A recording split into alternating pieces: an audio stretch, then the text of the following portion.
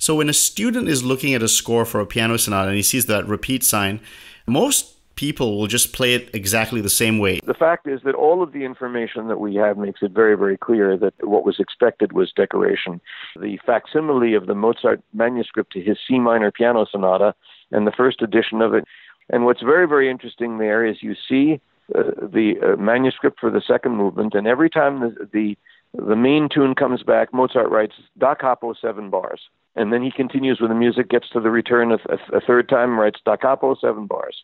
And then we have, on individual pieces of paper, he says variations, or at the first return, at the second return. And there he has written out decorated versions of these things. And in addition to which, certain other passages are also embellished with fast scales and turns and other details.